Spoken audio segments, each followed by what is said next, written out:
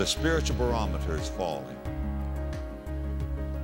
And all of us who can read the signs of the times, we know there's a storm gathering. There's a storm gathering. Sometimes it's calmest just before the storm. I learned that in Florida. When they say a hurricane's coming, you walk outside and you say, no way. But yet the barometer's falling, and you know that it's coming. The Bible tells us that. But folks, soon our Lord, who's been on the mountain of His glory praying for us, is going to rise from His throne. And then walking on the water will be child's play. He'll come stepping on the clouds. The plain-spoken biblical wisdom and timeless teaching of Adrian Rogers has gone around the world and has been described by thousands of people he has touched as profound truth, simply stated. Have your Bibles open and join us for today's program. And don't forget, you can listen to this message again, share this message with a friend, and download Pastor Rogers' outline and notes or transcripts of this message, all at lwf.org. Now let's join Adrian Rogers. You take God's Word and be finding John chapter 6. In a few moments, we're going to begin reading in verse 16. But we're going to be talking a little bit about troubles, heartaches, tears, disappointments, what we would call the storms of life. We go to the doctor and we get a bad report. We don't know what the next telephone call is going to bring. Boast not thyself of tomorrow, for thou knowest not what a day will bring forth. None of us know what the next phone call will bring, for good or bad. We just don't know. There are storms that come to us. Now the Lord here, in His ministry in Galilee, was with His disciples, and they were in a storm. And we're going to read about that, and then we're going to learn some wonderful lessons about how to find peace, how you can find peace in the midst of your storm, because we all have storms. Beginning in verse 16, and when Jesus was now come down, His disciples went down unto the sea and entered into a ship, and went over the sea toward Capernaum. And it was now dark, and Jesus was not come to them. And the sea rose by reason of a great wind that blew. So when they had rowed about 25 or 30 furlongs, they see Jesus walking on the sea and drawing nigh unto the ship, and they were afraid. But He saith unto them, It is I, be not afraid. Now just underscore the last part of that phrase there, be not afraid. Did you know some 365 times in the Bible, one time for every day in the year, God has told us not to be afraid. In one way or another, He said, be not afraid or fear not. 365 times He tells us not to be afraid. The devil is the sinister minister of fear. But our Lord tells us not to be afraid. Now remember, they are in a storm. He says, it is I, be not afraid. Then they willingly received Him into the ship, and immediately the ship was at the land whither they went. In our journeys to Israel, and I've been to Israel many times, one of the most delightful times that I have is to sit at twilight on the shores of Galilee. It's almost mesmerizing. It's almost like a dream, the tranquility. You're almost intoxicated by the beauty as the sun sets over the Sea of Galilee and the Golan Heights across the sea from Tiberias turn a rosy color. You sit there, you can hear the birds nesting in the trees. I believe that the Sea of Galilee is one of the most beautiful bodies of water on this earth. The old rabbis used to say that when God created all the other seas, then He created Galilee just for Himself. Now, the background for this passage of Scripture, it had been a wonderful day. Jesus Christ had been with His disciples, teaching them, and He had performed miracles. He fed the 5,000. So the disciples were full. They were full of success. They were full of knowledge. They were full of self-confidence. and they were full of a banquet of fish and bread. And it was a wonderful evening, perhaps like the evening that I just described, when sometimes we sit there and bask in the beauty, and perhaps the moon was there in the sky, snuggled on like a gardenia on the lapel of the night, and a gentle breeze, soft as a baby's breath, kissed their cheeks. And so these disciples, who are seasoned sailors, get in their boat and to take sail to go to the other side of the sea, rejoicing in such a wonderful day. And then it happened. Then it happened. Just like that. The wind begins to rise. The clouds darken the moon and the stars. And angry winds begin to beat the sea with its fists. And the water rises up and slaps these disciples in the face. And the water that's on the outside of the boat begins to come on the inside of the boat and fill the boat. And they're now out in the middle of the sea. And it's dark. And the wind is contrary to them. They can't even see their hand before their face. And that Sea of Galilee that had been as quiet as a mill pond now has become a dangerous death trap. And these seasoned sailors are filled with fear. They bend their backs to the oars. It's too far from the shore to swim. The waves are too boisterous. They have an idea that they are going down, and on top of all of this, where is Jesus? Why hasn't he come to them? Why has he forsaken them? And then they see him. He's walking on the water. That doesn't bring them joy. Now their fear has turned to raw terror. Who? What is that? Walking on the water. Is it a phantom? Is it a ghost? And then they recognize it's Jesus, the wave walker, walking on the water. And he speaks to them. And he says, don't be afraid. In another gospel he says, be of good cheer. It is I. And they receive him into their boat. And when they do, watch this, immediately they're on the shore. Immediately they are on the shore. Well, are you in a storm? You say, no, Pastor, I'm not in a storm. Well, I'm glad for you. Enjoy the trip. Enjoy the trip. Have a good time. I'm serious. We're fools if we don't enjoy the good times of life. If you are not in a storm right now, I am happy for you. Enjoy it. But wait a while. Just wait a while. Sooner or later, you are going to find yourself in a storm. The Spanish have a proverb, there is no home without its hush. That just simply means that sooner or later we have storms. And I've learned as a pastor that while there are many of us here, there's probably a heartache on every pew. Somewhere sitting next to you, there is a heartache somewhere. We have storms. We all have difficulties, if not now, later. And so what I want to talk to you about is how to find peace in the midst of your storm.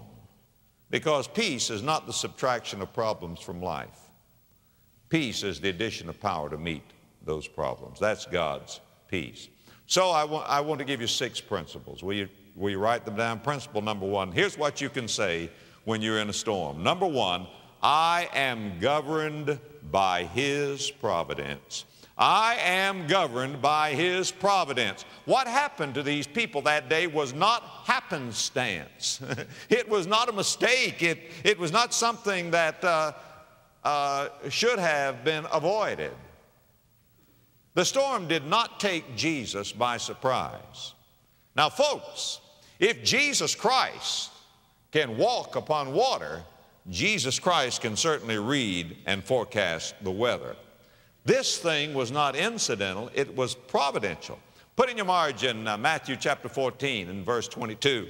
The Bible says, and straightway Jesus constrained His disciples to get into a ship. Now, he said, you must do it. It was Jesus who sent them into this storm. It may be that God has engineered your storm.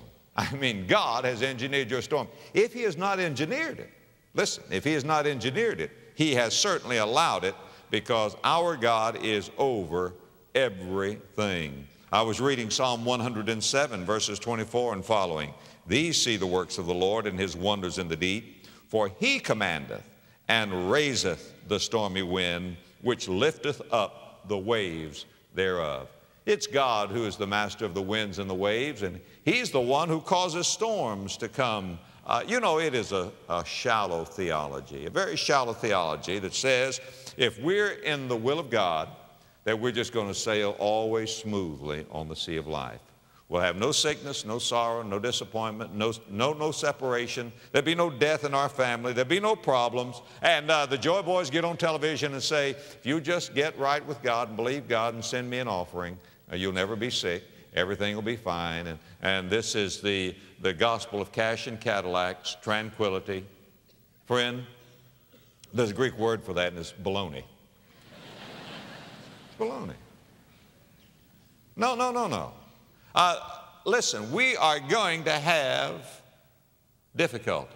And the first thing that you can say when difficulty comes is that God's providence is over it all. I am governed by His providence. God's wonderful plan is in effect. That we call that the providence of God. Now remember, Jesus constrained them to get into a storm. They were in this storm because of the providence of God. Now here's the second thing that you can say. Number two, not only am I governed by His providence, but I am growing by His plan. I am growing by His plan. Now God's plan is not to indulge you. God's plan is to enlarge you. Put in your margin Psalm 4 verse 1. Thou hast enlarged me when I was in distress. Thou hast enlarged me when I was in distress. Now, I want to ask you a question. Those of you who've been on the trail for a while, when did you grow the most? When everything was fine? When you were smoothly sailing? Or when the storm came? Did you not grow more in the storm, in distress, when you were crowded to Christ and when you had to call upon Him? You see, in the Bible, there are correcting storms and there are perfecting storms. Now, Jonah, who spent the night on a foam blubber mattress, was in one of those correcting storms. I mean, he was in a storm because he was out of the will of God. He was running from God, and God sent a correcting storm. But there are also perfecting storms. These disciples were not out of the will of God. Why were they in a storm? They were in a storm, don't miss this, they were in a storm because they were in the will of God. It was Jesus, Matthew tells us, that constrained them to get into that boat.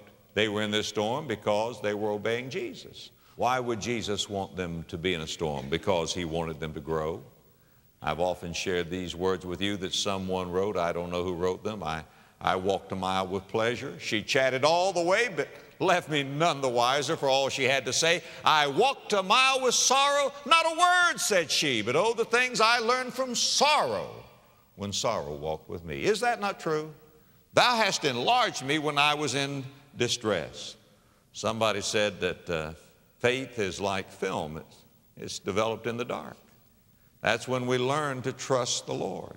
I was reading about the Israelites when they were headed into the promised land, into the land of Canaan. And in the land of Canaan, there were some demon-possessed giants, and they were called Anakim, not Anison, but Anakim. They gave headaches, they didn't cure it. These were Anakim, and they were great giants. And when the 12 spies went into the land to spy out the land, 10 of the spies came back and said, hey, we can't take this land. Why, it's full of milk and honey and corn and wine and oil and pomegranates and figs and grapes. It is a hills and valleys, but there are giants in that land, and we can't take that land. But 2 of the spies said in Numbers chapter 14 and verse 9, only rebel not ye against the Lord, neither fear the people of the land. Now listen to this. For they are bread for us. Not B-R-E-D, but B-R-E-A-D. Bread, like your toast this morning. They are bread for us. Their defense is departed from them, and the Lord is with us. Fear them not. They said, look, these people are a piece of cake. They're bread for us. Don't be afraid of them. Why do you eat bread? For strength. You grow on bread. It's bread that gives energy. It is the bread that is the staff of life. What was God saying? These things that look like they are your problems are your food. Folks, it's when you feed on these problems that you grow. You see, what our Lord was looking for was not softies as disciples. He wanted them to grow, and He enabled them to be in a storm that He might enlarge them. So remember that you're governed by His providence when you're in a storm. He rules over all. And remember that you are growing by His plan. And it's in the storm that you're going to grow and become more and more like the Lord Jesus Christ. Well, you say, but Pastor, I just don't have what it takes to grow when I'm in the storm. True, you don't. But here's the third thing. I am graced by His prayers. Look, if you will, in verse 17. And entering into a ship, and went over the sea toward Capernaum. And it was now dark, and Jesus was not come unto them. They're saying, where's Jesus? Where's Jesus? It's dark. He hasn't come. Why hasn't He come? Well, He's doing something else. What is He doing? He's praying. And He's up on a mountaintop praying. Put in your margin Matthew 14, because this story is told in different ways in the different Gospels. And the Bible says, and when He had sent the multitudes away, He went up into a mountain apart to pray. Listen, don't think that He has forsaken you just because you cannot see Him. When you're in the storm, He may not be with you in bodily form, but He is very much aware of you. I love that song, His eyes on the sparrow, and I know He watches me. Let me give you another verse from one of the other Gospels. Put this one down in Mark chapter 6, beginning in verse 47. And when even was come, the ship was in the midst of the sea, and He alone on the land. There in the sea, Jesus is on the shore. Now watch this. And He saw them toiling in rowing. He saw them. Did you know that He sees you right now? You say, He doesn't know where I am. He doesn't know this difficulty. Why is He so far away? Why am I in the storm and He on the shore? Friend, He is there praying for you. He went apart to a mountain to pray. He's up there on the mountain looking down. He sees right through the dark. They can't see Him. He sees us. And what's He doing? He's praying. You want a blessed thought? Let me give you a blessed thought. you are on Jesus' prayer list. You are on Jesus' prayer list. There's nothing much more comforting to me than for somebody to tell me that they pray for me. Folks, some people have never been prayed for one time. If you're on anybody's prayer list, you're blessed. You're blessed. But I can tell you you're on His prayer list. The Lord Jesus knows you by name, and He calls you by name, and the Bible says that He ever lives to make intercession for us. Hebrews 7 verse 25, wherefore He is able also to save them to the uttermost that come unto God by Him, seeing He ever liveth to make intercession for them. Did you come to God by Jesus? Then you're on His prayer list. And what is He doing? The finished work of Jesus is Calvary. The unfinished work of Jesus is His prayer ministry. Listen, I am governed by His providence. I am growing by His plan. I am graced by His prayers. He was praying for them in the midst of their storm. Do you have any reason to doubt that He is praying for you in the midst of your storm? How would you feel if you knew while you're in your bedroom that right out there in your living room, Jesus was on His knees praying for you? Is it any less real that you're in the boat and He's on the shore? Or you're here on this earth and He's in the glory, praying for you? He ever lives to make intercession for you. Not only am I graced by His prayers, but I am gladdened by His presence. He will come. Look, if you will, in verse 20. And He saith unto them, it is I, be not afraid. And in Matthew, He tells them to be of good cheer. Matthew 14, verse 27, and straightway Jesus spake unto them, saying, be of good cheer. It is I, be not afraid. I can see these disciples as perspiration is on their brow and their face is a network of fear. Their hands hold clammy hands hold to those oars, and their backs are aching, and they're pulling. Peter says, pull harder. We're going to sink. And old doubting Thomas says, I don't believe we're going to make it. We're going down. And then they see Jesus. Question. Why didn't He come sooner? Why did He wait? You know, He'd been there for a long time. If you read the story, you're going to find out that they had been out there on the sea for 6 agonizing hours. They're out there pulling.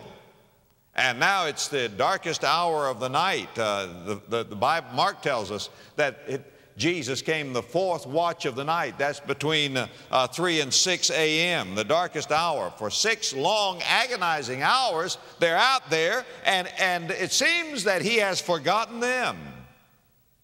It wasn't Jesus who had forgotten.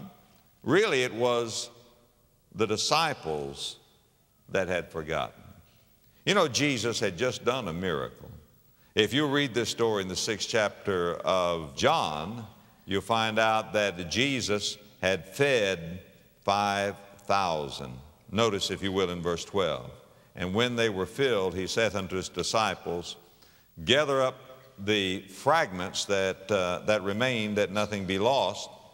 Therefore they gathered them together and filled 12 baskets with the fragments. Now, why did they fill 12 baskets? How many disciples? 12 disciples. All right, He says, now take everything. Take the fragments that remain. Every disciple has a basket of bread sitting right at his feet. In that boat is a basket of bread. He's just done a miracle. And now here they are, filled with fear. They're thinking, why has Jesus forgotten us? They'd forgotten Jesus. They had forgotten what He had already done. Aren't we prone to do that?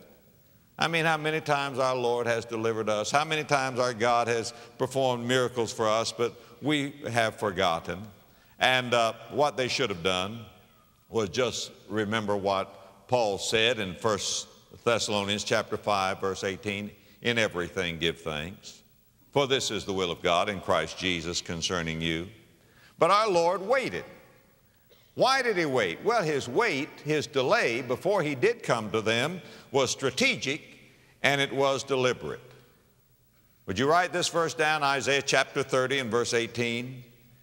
And therefore will the Lord wait that he may be gracious unto you. Isn't that a great verse? And therefore will the Lord wait, not that he might be cruel to you, but that he might be gracious unto you. And therefore will he be exalted. Now God is in the business of getting glory to himself, that he may have mercy upon you. For the Lord is a God of judgment. That means discernment. He knows what you need.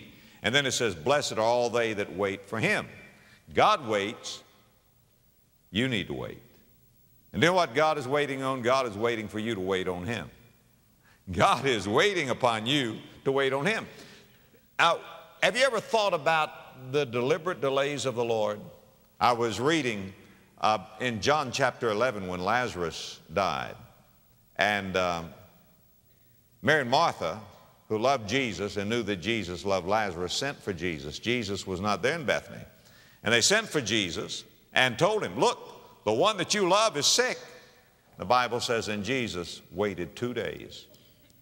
2 days before he ever did anything, before he ever even started to come. Now, suppose, Brother Bob, you get a message that Buna, for example, is sick. And you're somewhere and you just say, well, I just believe I'll stay around 2 more days. That would seem so cruel not to come. And of course you should come, and I would come. But Jesus waits 2 days. And by the time he gets there, it's 4 days has passed. Now, and Jesus says, Lazarus is dead, and I'm glad. Now, wait a minute. But that's what he said. Because Jesus had a plan there. He's going to raise Lazarus from the dead. Question, suppose Jesus had come right away and healed Lazarus. Certainly he could have healed him if he raised him from the dead. No ifs, ands, and buts about that. We know he could have healed him, but he didn't. Well, had he healed Lazarus, you know what someone may have said? Well, you know, he might have gotten well anyway. I mean, how do we know really that it was Jesus that did that? Maybe he would have gotten well anyway. But there's no way explaining away the miracle when he raised him from the dead. You see, he had a plan. And a plan did not make sense to Martha. She scolded him. It did not make sense to Mary. She pouted. But it made sense to the Lord Jesus. Therefore will the Lord wait. The Lord gave a promise in the Garden of Eden that he was going to send a Messiah, Genesis 3:15, but he waited 4,000 years. 4,000 years, did you hear that? 4,000 years. The Bible says in the fullness of time, God sent forth his Son. In the fullness of time. I know many times we're trying to pick God's blessings before they're ripe. Therefore will the Lord wait that he may be gracious unto you. Blessed are those that wait on him. God is developing patience. God is never in a hurry, but he is never late. Habakkuk 2 verse 3 says, for the vision is for an appointed time, but at the end it shall speak and not lie. Many of us are waiting for Jesus to come. Now people say, where's the promise of his coming? For since the fathers fell asleep, all things continue as they were from the beginning of creation. You can put it down big, plain, and straight. He is coming. He is coming. And he's coming in God's good time, but he's coming. Our Lord is coming.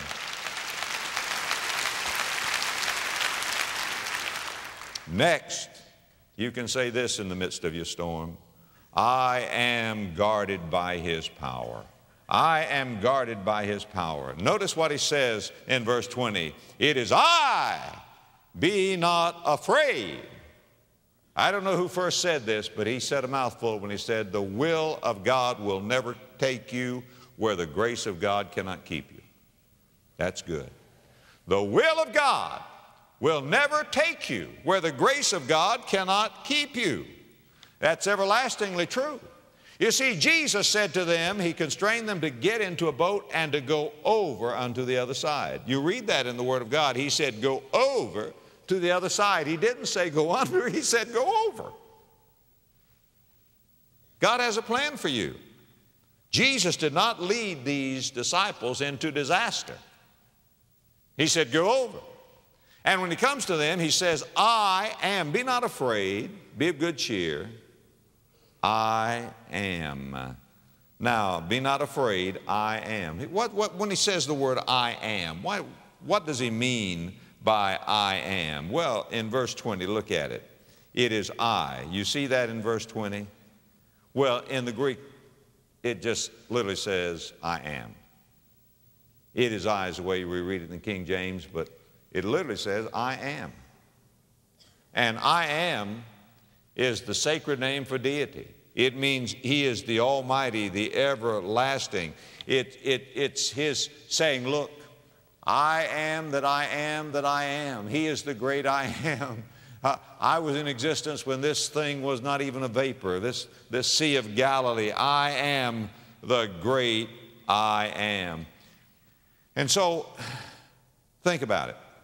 When he says I am, that's a proclamation of presence, eternal presence. Not I was, but maybe I no longer am. Or not I will be, but maybe I'm not yet. No, it's just that I am, that I am, that I am, that I am, that I am. Hey, there never was a time when Jesus was not. Never will be a time when he will not be. And friend, in the midst of your storm, just remember this. I am. I am. It's a proclamation of presence. But I tell you what else it is. Not only is it a proclamation of presence, it is an announcement of abundance. Did you know what I am is? It's an unfinished sentence. It's an unfinished sentence. I am. What? Well, you fill in the blank. Just fill in the blank. Over and over again in the Gospel of John, he's saying, I am, I am, I am. He says, I am the way. Are you lost? Then fill in the sentence. He's the way. Are you on the wrong side and want to get in? He says, okay, I am the door. Are you hungry? He says, okay, I am the bread of life. Are you stumbling in darkness? He says, I am the light of the world. Are you dead in trespasses and sin? He says, I am the resurrection and the life. I am, I am, I am, I am, I am. I'm going to tell you something, precious friend. He's I am for you. You just fill in the blank. I don't know what your problem, I don't know what your need, but I know your answer, and his name is Jesus. Jesus is all this world needs today. Blindly they strive, for sin darkens their way. Oh, to pull back the grim curtains of night. One look at Jesus, and all will be light. And my advice for you in the midst of your storm is to see Jesus, the great I am, and see him walking on the water. And what looked like it was going to be over their head was already under his feet. Under his feet. And you're seated in the heavenlies with him. You can't drown with your head above water. And friend, you're seated in the heavenlies with the Lord Jesus Christ. He is the great I am, and you can put it down. I am guarded by his power. And last of all, write this down. You can say, I am guided by his purpose. Look in verse 21. Then they willingly received him into the ship, and immediately the ship was at the land whither they went. God has not promised you smooth sailing, but he has promised you a safe landing. Immediately they were at the shore. Now, you see, your destiny is already determined. Time and space are no impediment to the Lord Jesus Christ. He will see you to the shore. Andrew Murray said this, and it's another great statement. God is willing to assume the full responsibility for the life that is totally yielded to him. God is willing to assume the full responsibility for the life that is totally yielded to him. Now, they were having tribulation, But Jesus said, be of good cheer. In this world you have tribulation. Be of good cheer. I've overcome the world. You see, that storm just represented the world. Where is Jesus? Jesus has overcome the world. That's what he's telling you. That's what he's telling me. Now, folks, let's make another application, and then we're going to wrap this up. The spiritual barometer is falling. And all of us who can read the signs of the times, we know there's a storm gathering. There's a storm gathering. Sometimes it's calmest just before the storm. I learned that in Florida. When they say a hurricane's coming, you walk outside and you say, no way. But yet the barometer's falling, and you know that it's coming. The Bible tells us that. But folks, soon our Lord, who's been on the mountain of his glory praying for us, is going to rise from his throne.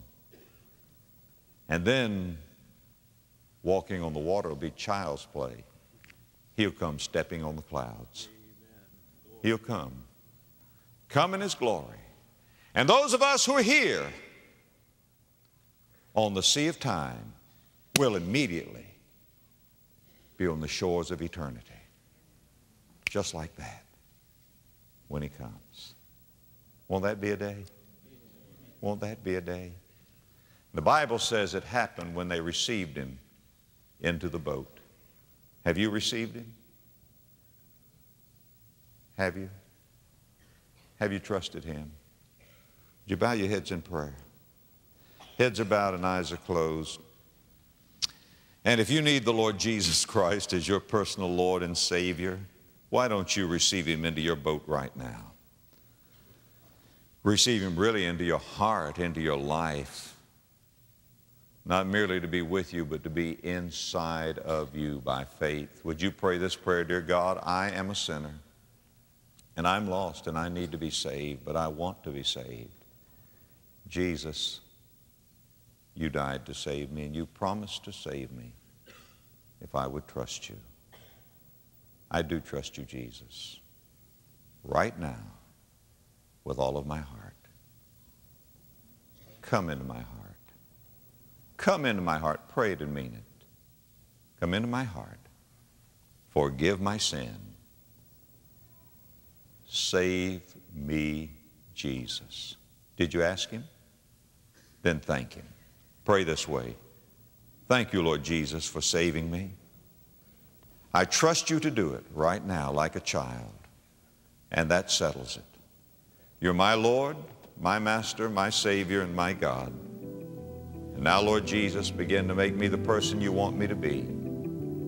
And Jesus, because you died for me, I will live for you. Help me that I'll never be ashamed of you.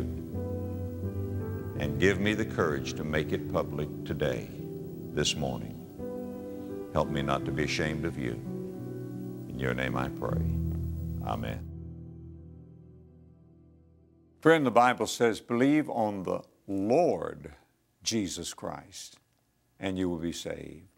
Now you see, you cannot trust Jesus unless you trust him as Lord.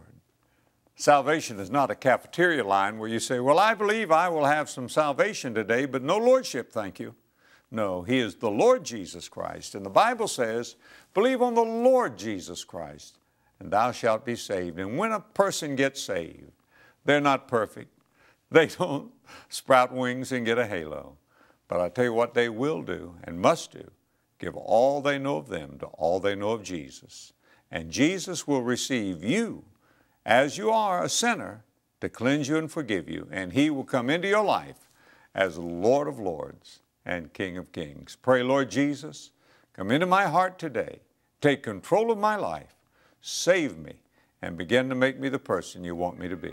And if you pray that prayer, would you write to us and let us know so we can send you some literature absolutely free to help you get started in your Christian life. God bless you. Thanks for joining us for today's program.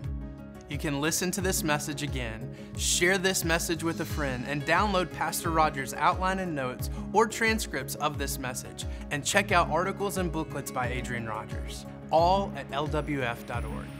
You can also sign up to receive daily devotionals from Adrian Rogers, delivered straight to your computer or mobile device. And if you're looking for some inspiration and encouragement to get you through the week, check us out on social at LWF Ministries.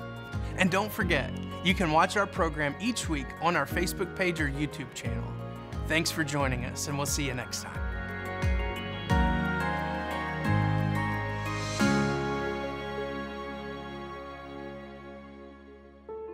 Are you a slave to your emotions? What can people learn from the biblical example of those who were?